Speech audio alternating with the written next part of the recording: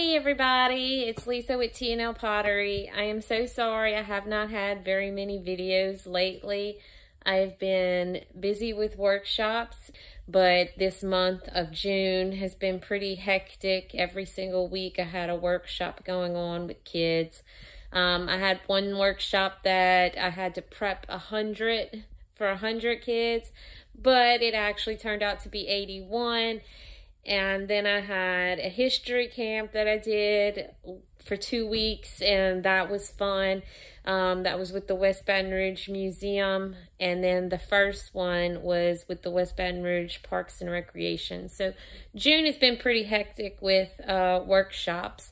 Another thing that's been going on is my local arts council of Point Capite. They suggested that I apply for what's called the Get Ready grant with the Greater Baton Rouge Arts Council. And so I did that. And what it is to help artists prepare for disasters and to help with their safety in their arts and in their studios. So the project that I am going to be doing is getting more storage.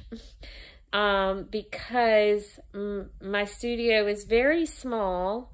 It's basically an enclosed single car carport, and on top of it being small, I just have so much stuff in it because originally it was my arts and craft room where me and my daughter could just come in here and do arts and crafts, and then it became my studio on top of my arts and crafts.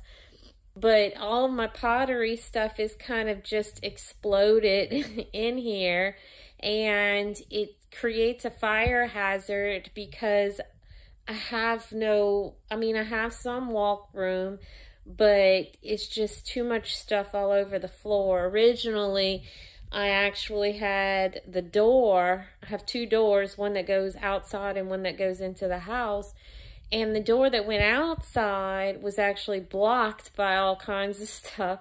So I did a cleanup day and got rid of a lot of stuff and moved things around. And that's around the time whenever I was getting my new slab roller too. So I had to make room.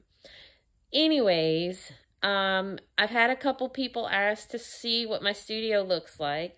So I'm just going to do a pre-project video to show you what it looks like, and then I'm going to do some videos throughout my project because I have 6 months to complete the project for the grant. And let me show you what it looks like.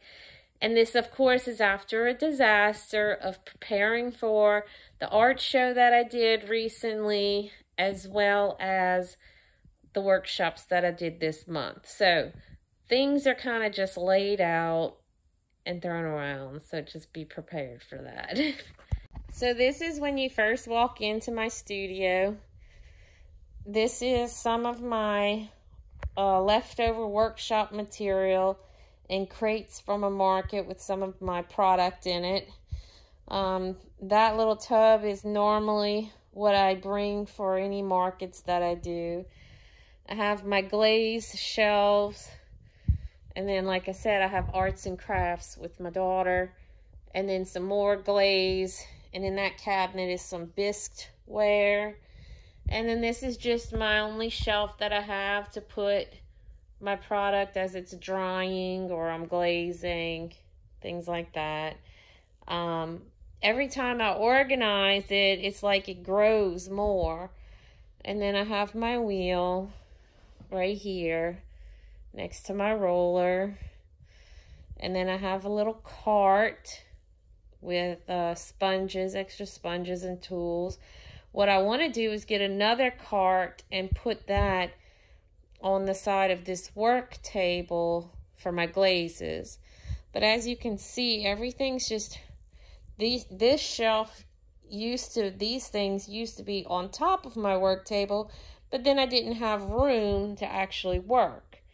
And then under there is some clay, and over here is some of my clay, and then over here is some of my shipping stuff and product, and then onto the arts and crafts again, All that's arts and crafts, arts and crafts. So see, I have my door finally cleared away. That's good.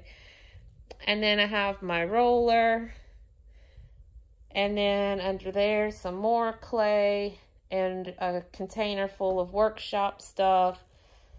And then that's home stuff. And then more arts and crafts. So that is, I'll just do one more sweep around. That is my workshop, my studio.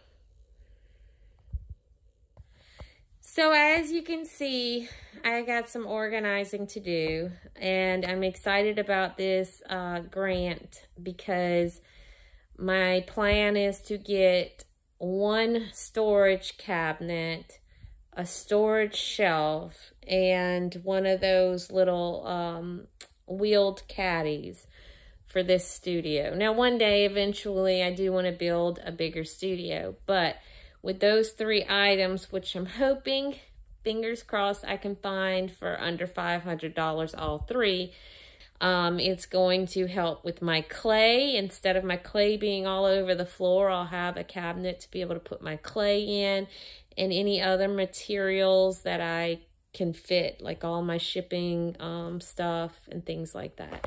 So that's what I'm working on right now. So stay tuned. I'll have more videos shortly, I promise.